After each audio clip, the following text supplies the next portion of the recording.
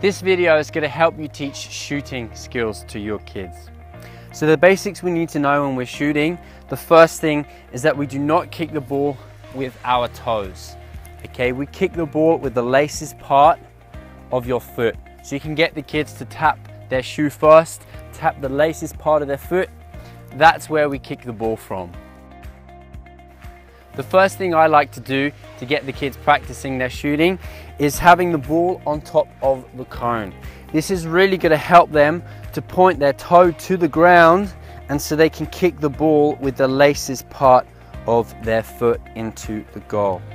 So starting with the ball on the cone, here we go. They can have a little run up, they can step and kick the ball using that laces part of the foot.